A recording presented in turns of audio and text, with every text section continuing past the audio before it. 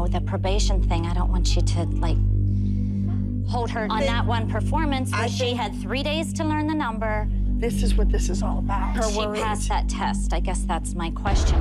I don't want to be on probation. I want to be part of the team. I want my daughter to be a part of the team. I want to get rid of this probation crap and move on. Like I said, she has to prove herself, and she's going to keep on proving herself. Everything is going to be a test. I'm sort of sad. I think I'm going to be on probation for pretty long. Okay? Hey, I'm not prepared. No. You were prepared, honey. You had a couple days to prepare. Kendall, You are were. you crying? No? No tears. You save those tears for your pillow in your room alone. You're going to humiliate yourself in front of everyone in this dressing room. Do not cry. Suck it up, kid. You're here. You're healthy. You are one lucky little girl. Act like it. What I saw from Kendall disappointed me.